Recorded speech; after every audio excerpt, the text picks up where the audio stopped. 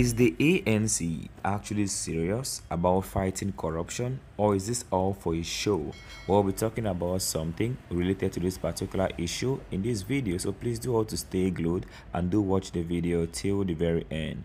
Well, in a candid interview with JJ Tabane on Power to Truth, former Minister of International Relations and Cooperation Naledi Pandor did not hold back in expressing her frustration with the African National Congress, that is the ANC. As a seasoned member of the party, Pandor is deeply disappointed in the ANC's failure to take decisive action against members involved in corruption.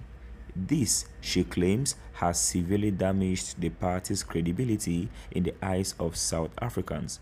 Well, in today's video, we're going to be diving into her statements. We're also going to be looking at the broader implications of the ANC's inaction on corruption and what this means for the party's future, especially as we head towards the 2024 general election. While the ANC has a rich history as a party that led South Africa out of apartheid and into democracy, it was a symbol of hope and freedom for millions. However, over the years, corruption scandals have tainted this legacy.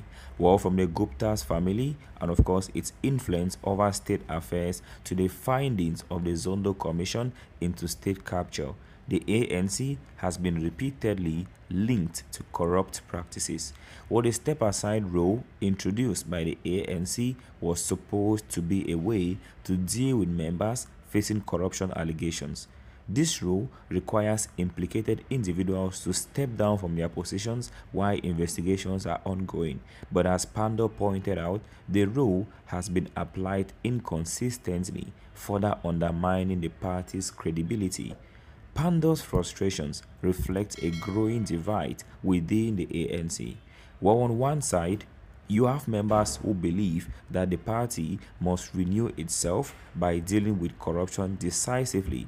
On the other hand, there are those who fear that enforcing such rules could fracture the party as many high-profile members are implicated.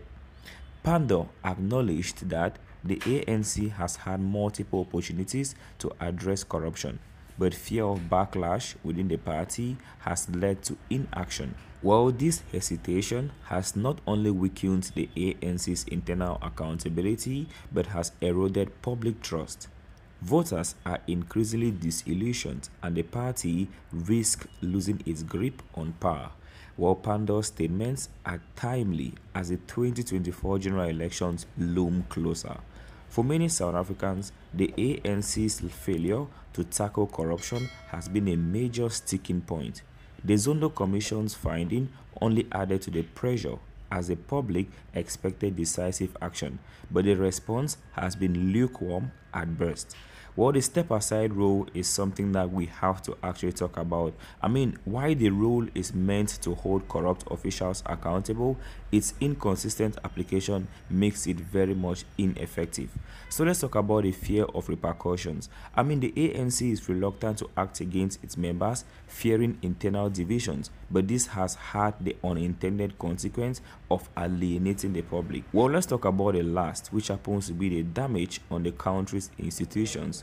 Well, Pandor pointed out that corruption has harmed not just the ANC but also critical state institutions, eroding the very fabric of South Africa's democracy. Guys, what do you think about all these particular issues ongoing? Do you think the ANC's step-aside rule is effective, or does it need to be enforced more strictly? Again, how do you believe the ANC can regain the public's trust ahead of the 2024 elections? Should high-profile ANC members implicated in the Zondo Commission report face legal consequences? Well, leave your thoughts just down in the comment section. I don't know about you guys, but I strongly feel like Naledi Pandor's powerful statements about the ANC's handling of corruption provides a stark reality check for the party. Well, leave your thoughts in the comment section and please do subscribe before leaving.